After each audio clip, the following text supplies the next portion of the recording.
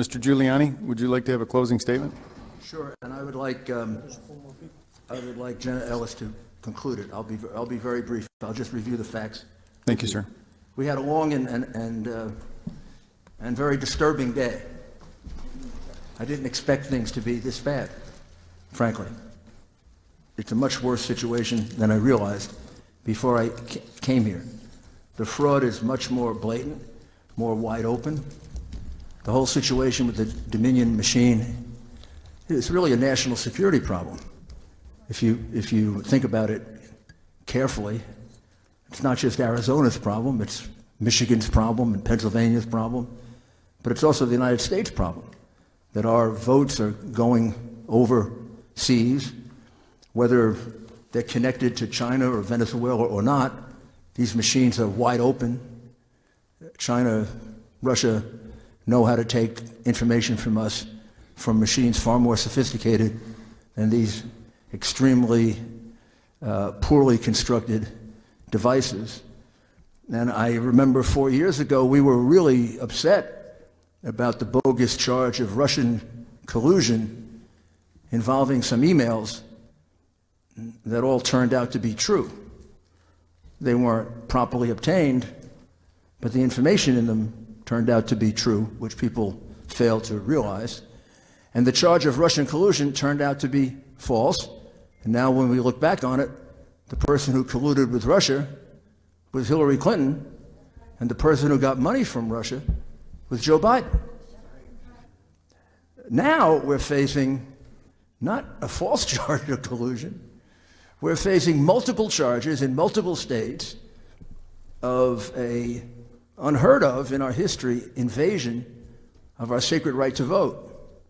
We had a long, long session today, difficult session, and it began and ended pretty much the same way. It began with the colonel pointing out that the Dominion machines that you were using in Maricopa might as well just been wide open computers that anybody could hack into, anybody had access to. And just in case it was hard to do it, there's plenty of testimony that despite the fact that they said there were no connections to the internet, your counting rooms and voting rooms were filled with internet connections. And just in case, you might remember that chart on the wall that I can't understand with all those arrows and things like that. That's the traffic that was going on from your voting machines and your calculating machines to the rest of the world. So there's scientific proof that they were communicating hundreds of thousands of times, if not more, which is totally inconsistent with the idea that a voting machine is, as you said, Mr. Chairman, it should be a self-contained unit. The votes go in that box, and they remain in that box. And no one can have access to it except the officials who are going to count the vote. And then it should remain there so we can audit it. It shouldn't be able to be changed the way it was here. We showed you how they changed it in those 2 elections in Michigan. They just switched the vote after it was over. Well, if they did it in Michigan, you've got to find out if they did it in Arizona. You can't certify this vote and not know just the extent to which Dominion changed the vote. That's their expertise. That's what they do. The reason we can't prove to you the full extent of it is because your state government will not make available the machines. You make the machines available to Phil, I bet he can get you an answer in 3-4 days. Right, Phil? Am I too ambitious? No, sir. 3 or 4 days. So I challenge the governor who doesn't want to meet with me, maybe meet with Phil and turn over the machines. And let Phil see, are we telling the truth when we say they stole the vote from President Trump? But we don't even have to rely on that. I asked, you might know, all your witnesses, our witnesses, your witnesses, I asked them to do the best they could to estimate the number of ballots that went through, mail ballots that went through without any observation by a Republican, because that's completely illegal. That's the central part of their conspiracy, because they did that in every other state. They did it in Pennsylvania. They did it in Michigan. They did it in Nevada. They did it in Wisconsin. And they did it in Georgia. It can't be an accident that they did the same thing. And they did it in the big cities where they could manipulate the vote better, not in the whole state. Same plan, same pattern, same thing. So in Pennsylvania, it turns out to be about 827,000 votes that were entered into the box without a single Republican around. And, you know, they could have been cast all by Mickey Mouse. We have no idea. Those votes are completely null and void. Under the law of Wisconsin, votes like that are completely null and void. And I just did a quick count. I counted up 769,903 that these witnesses estimated went through without their being able to observe, as the law requires, and I believe due process requires. And I think we'll be able to show that to the Supreme Court. It was 35,000 for Ann Orth. It was Elizabeth Harris, 22,903, and then another 130,000. Then about 120,000 for Janice Bryant. Leslie Minkus, approximately 100,000, the 55 tables. Judith, I'm forgetting Judith's last name here, 162,000, and Kathleen Alvey, 200,000. And you can go back and check that. My arithmetic may be a little off, but it's somewhere between 750 and 800,000 votes. I'm sorry, that's a lot of votes.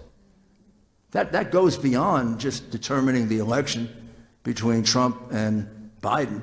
That's over. That's 10 million, that's 10,000 votes.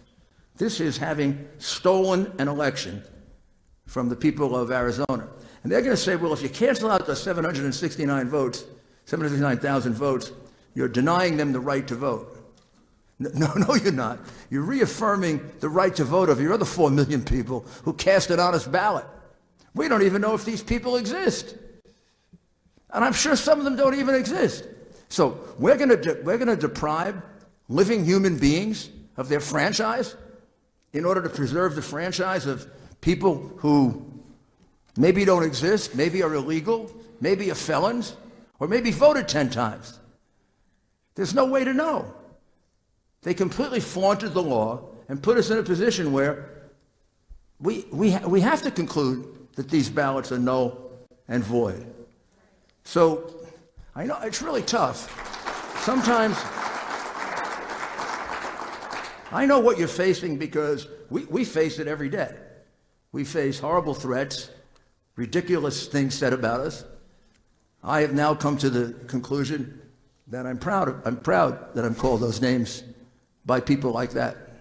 It makes me very proud of myself, and I think my mother and father, who both are dead but taught me to be a patriotic American, are proud of me also. So I don't really give a damn what they say.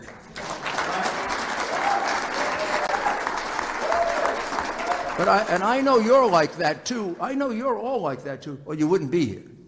But you got a lot of colleagues that are not. And they're not necessarily bad people. They're people who want to make a living. They're people who don't want their families harassed. They're people that want the opportunity to just, get by every day and do something good. You got to convince them that this thing that we have, liberty and freedom and the right to vote and freedom of religion and freedom of speech, it's under attack all the time. From the beginning of our republic until now, it's under attack. Sometimes foreign enemies, sometimes domestic enemies, sometimes a combination of both. And it's impossible to tell who gets called upon to make sacrifices. You think of all the young men and women we've lost overseas. They were called upon to make a sacrifice, and other young men and women weren't. Well, right now, you're being called upon to make the sacrifice. The members of this legislature. The Constitution of the United States put the finger on you. Our founding fathers put the finger on you. You're our salvation. Article 2, Section 1, Clause 2 of the Constitution puts the finger of responsibility in preserving our right to vote on the legislature of Arizona. Not your governor, thank goodness. Not your Secretary of State, even more thank goodness. But it puts it on you. And for those who are afraid, look, I've dealt with human beings that I had to convince to testify against the Sicilian Mafia. I had to get them to testify against the 5 families.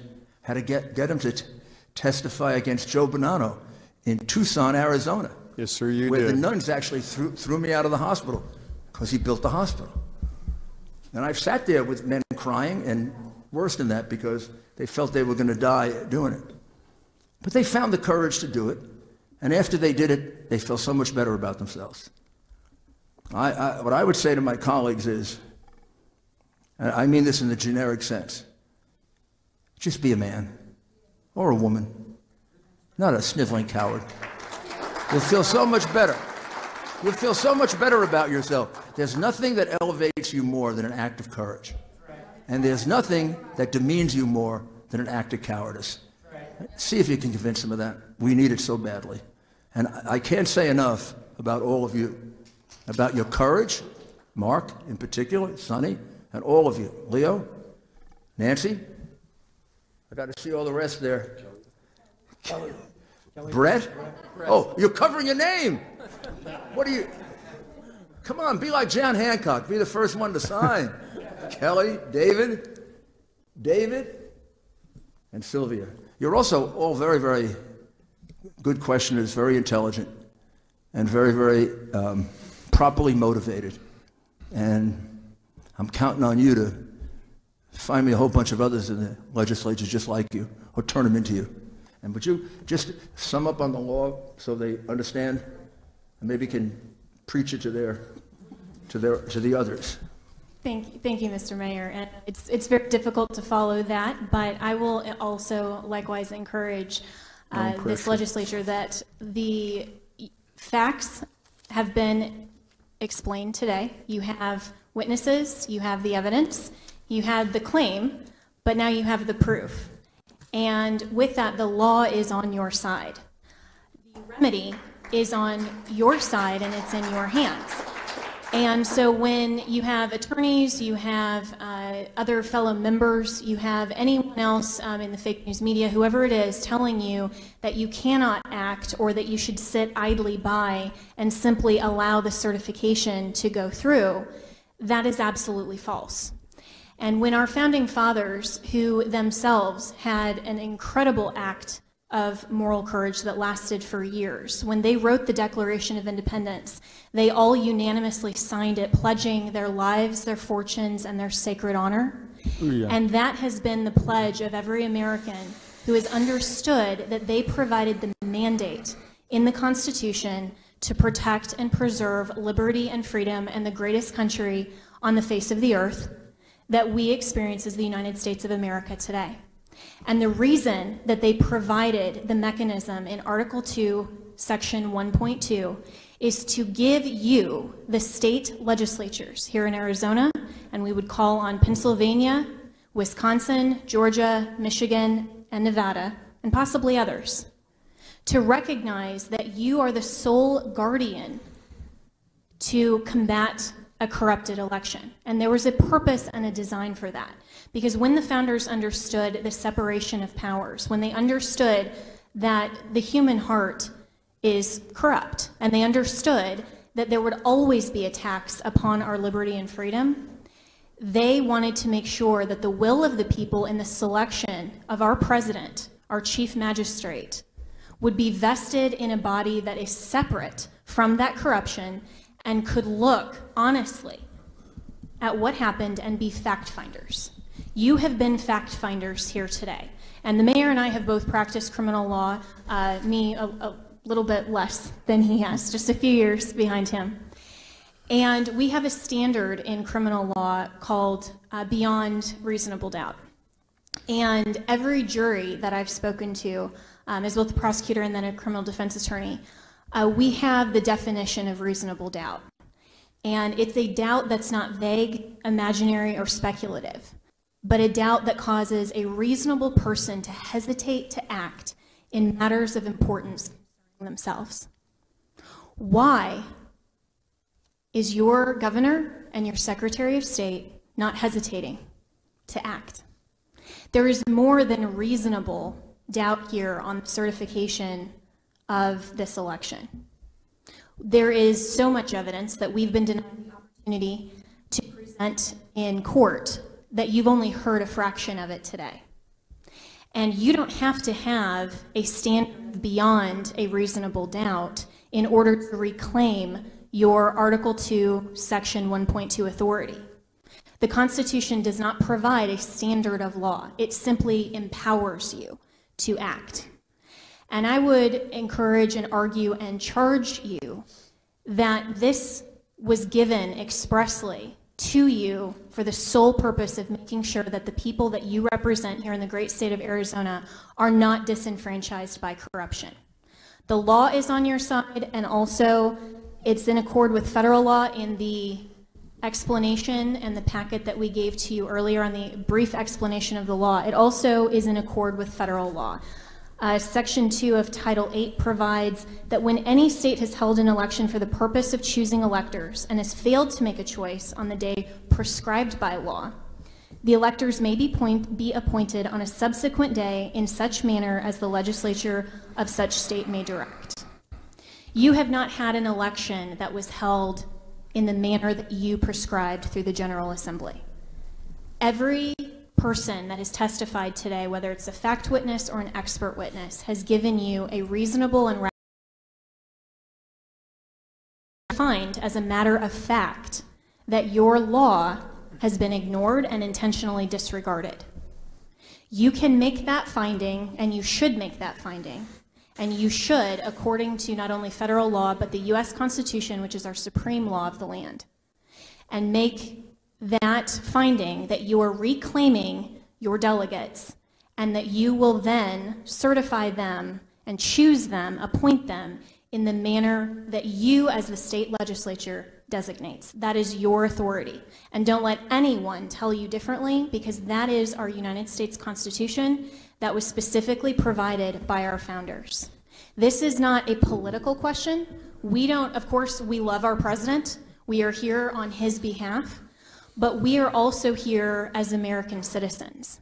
And I can tell you directly from my conversations with the president, and of course the mayor can as well, that he cares not just about this election, but about every future election. We have to preserve and protect election integrity, and it is up to the courage, as the mayor said, of every man and woman in the state legislatures that see this corruption to act. You have the ability and the authority to act. It's just a matter of having courage. This is not a political question. It's a legal one, and it's an American one. Thank you. Thank you, Jenna. What we're experiencing right now is a form of tyranny that is insidious. This is our nation. This nation doesn't belong to Belgium, doesn't belong to George Soros. Yeah, that's right, I said the Soros word. Okay?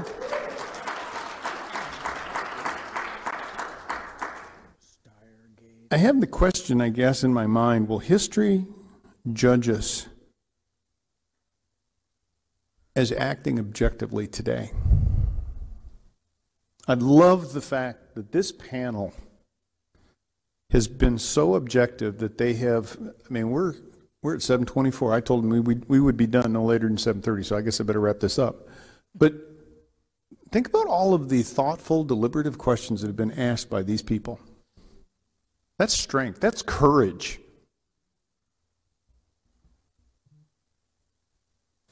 I hope that out of this, besides calling for a special session, which I am doing right now, yes.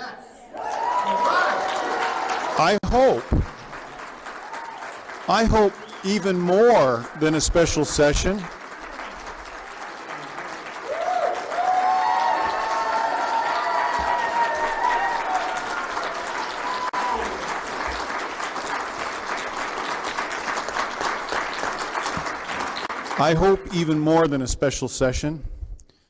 we see a series of grand juries convened. Yes, sir. There is so much criminal behavior that has gone on in this state and states around the country. I believe that it's time for our Attorney General and the U.S. Attorney to start perp walking some people. Amen.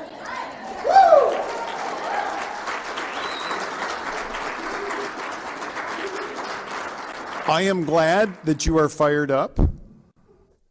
But ladies and gentlemen, this is a skirmish. You ain't seen nothing yet, because when Satan wants to extinguish a light, he will stop at nothing. So be on your guard, put on the full armor of God, and be prepared to fight.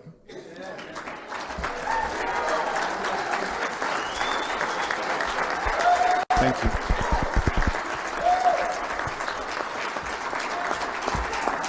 I am asking my colleagues to please consolidate your notes over the next 24 hours.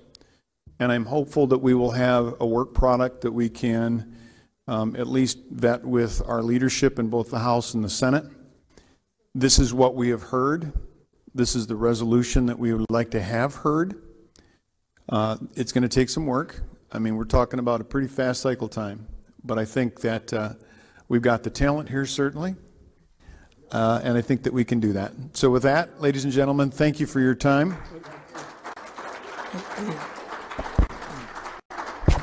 Senator Borelli.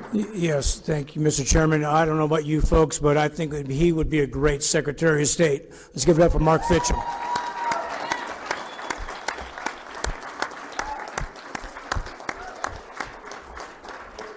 I think I'll have to have a conversation with somebody at home before that happens. Thank you, ladies and gentlemen. We do need to clear out of here because we are over time. Thank you. Well, that's concluded today's election integrity hearing at the Hyatt Regency in Phoenix, Arizona. The crew and I got in here around 7:30 today. We're just wrapping it up, and it's been a long and eventful day. I can tell you right now, Liz is confirming, trying to talk with Rudy to see if Rudy is going to be at tomorrow's hearing in Michigan. But I can tell you this, there will be an RSBN crew in Michigan to cover the hearings up there. That's something we're not going to miss, and we'll be bringing that to you.